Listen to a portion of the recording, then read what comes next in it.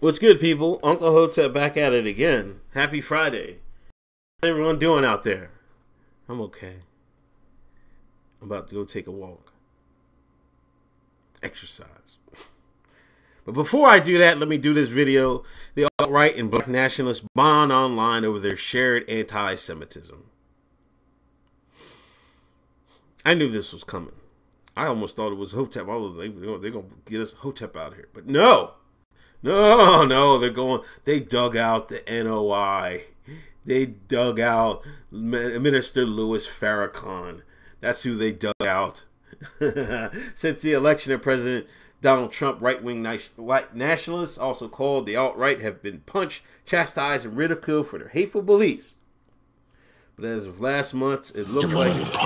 Oh my gosh, let me silence this. Sorry, these ads is a pain.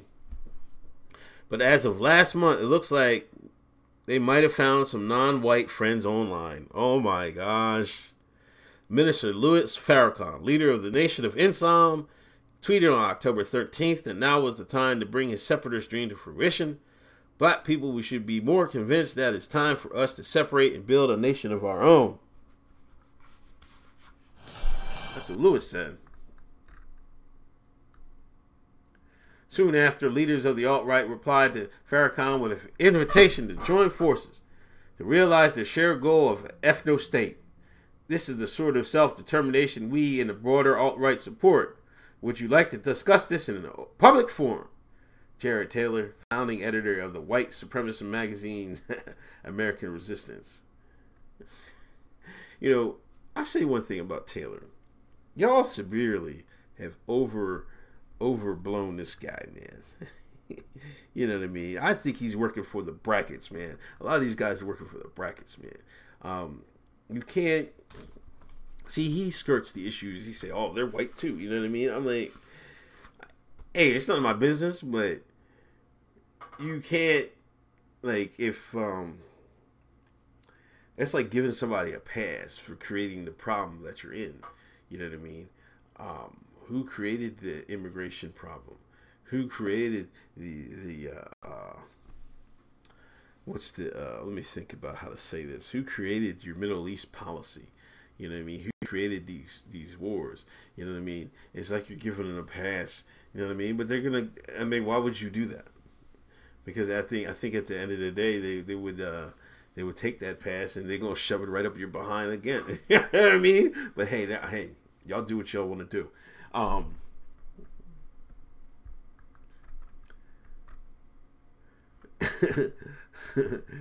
Here goes. This is from No Shame November. Something that we would have shocked me last year, but just makes me sigh now. A defend white identity blog endorsing Louis Farrakhan. Later, Mike Enoch, whose podcast The Daily Show exposes anti-Semitism to its reportedly 100,000 listeners, expressed his long-held admiration for the minister. He tweeted, "I always been a fan of Farrakhan, to be honest. TBH." Of course, it wouldn't be an alt-right Twitter party if neo-Nazi Richard Spencer didn't chime in. "We in the alt-right are open for a real dialogue," he responded to Farrakhan's separatist message. A few days later, Farrakhan returned the favor. See, they're shaking in their boots now. They're shaking. They're like, oh no, the alt-right's getting allies. No. Somebody told me that the alt-right, Mr. Trump's people, had a tweet or something. We kind of like what Farrakhan and the Nation of Islam is saying. We with them to separate in a land of their own. I said, very good, all right. Y'all want to talk about it? Talking has been done. Nothing to talk about because now it's either separation or death.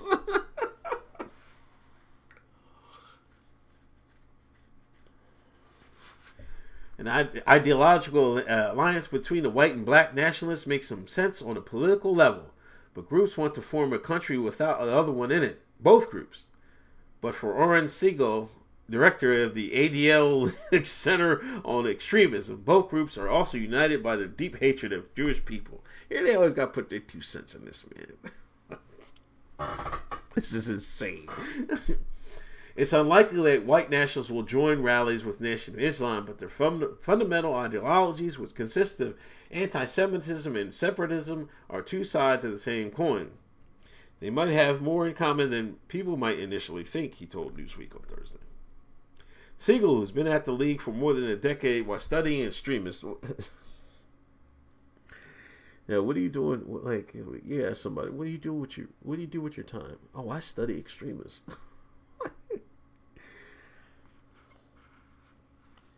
This is insane. Also noted in a recent blog post that the camaraderie between the white and black nationalists goes back decades. And I've always said this. I've said this to people on Twitter and on the Collie. You know, George Lincoln Rockwell, the founder of the American Nazi Party, attended a separatist speech by Nation of Islam leader Malcolm X and was quoted as saying that he was fully concerned with their program and that he had the highest respect for Elijah Muhammad, the Nation of Islam founder. Siegel also notes that Ku Klux Klan leader David Duke, they're so generalizing with this article, like it's so many falsehoods in here, has also tweeted agreement with Farrakhan, and in 1985, Farrakhan met with Thomas Metzger, a former KK leader, at an NOI rally in San Diego. For many, Farrakhan is a social justice leader and should be revered, despite his anti-Semitic views. But for Siegel, any shred of Farrakhan's credibility went out the window the second he entertained collaborating with the alt-right. Anybody who had skepticism about the anti-Semitism in the NOI should be put that skepticism to bed. Now he seems to be open dialogue with the white supremacists. Siegel doesn't believe these commonalities will manifest themselves on the streets or in a united organization, but he noted it's entirely possible they would be both on a podcast together in this moment of time. Regardless, both the alt-right and black nationalist anti-Semites pose a serious threat to Jewish people and all minorities across the country. Both of these groups voice a hateful message, and the more they unite, the more people they'll potentially reach. We must continue to speak out against them or risk more violence against those they hate. You know, this is kind of, you know, as usual, it's overblown. You know, the alt-right is, to me, is mostly pro-Jewish. I have it. If somebody wants to correct me, I'm wrong. Well, let me backtrack. The alt-right leaders are mostly pro-Jewish.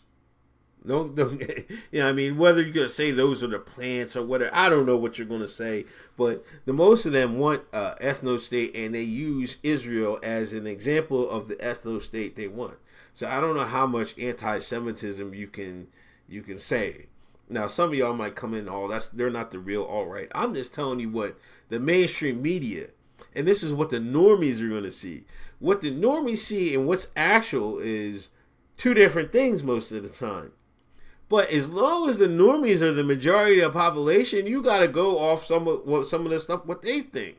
It doesn't matter what's real or what if y'all support these ideals or not, or you support our greatest ally or not. As long as the normies think y'all don't, then that's what it's going to be. You see what I'm saying? So, but in reality, I don't see it. Well, I'm like, y'all. I hear a lot of y'all say, well, we want the same stuff Israel. We want a wall like Israel. We want an ethno-state like Israel. That's what y'all want. Now, I don't know how it becomes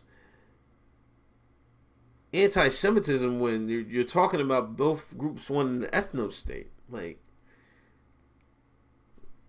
that doesn't hear. I don't hear anything wanting to harm anybody else. I don't hear anything about wanting to do damage to anybody else. I hear both people want an ethno-state.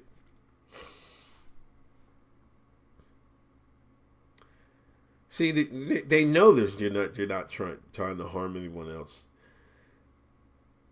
That goes against the powers that be, the brackets, the lizard men's dreams for the world. It's not just America. It's the world. You know what I mean? One world, no more nations, grotesque creations. That's the plan. You know what I mean? And building ethno states, that's not in the plans, and that's why they're using everything they want, everything they have, and they'll call it anti-Semitism and everything else to impede the progress. So, you know what I mean, first they gotta control the dialogue. You know what I mean? They can't make that attractive to people. You know, if they made it attractive to people, then, you know what I mean, that's half the battle right there. Even though I think an ethno state is like, it's far-fetched. You know what I mean? For either side. You have so many obstacles for that. And to be honest, let me rephrase that. You know, you have some ethno states, or literally like you know, Japan, and there's one people like to say, you know, Israel is kind of like that, but not really. You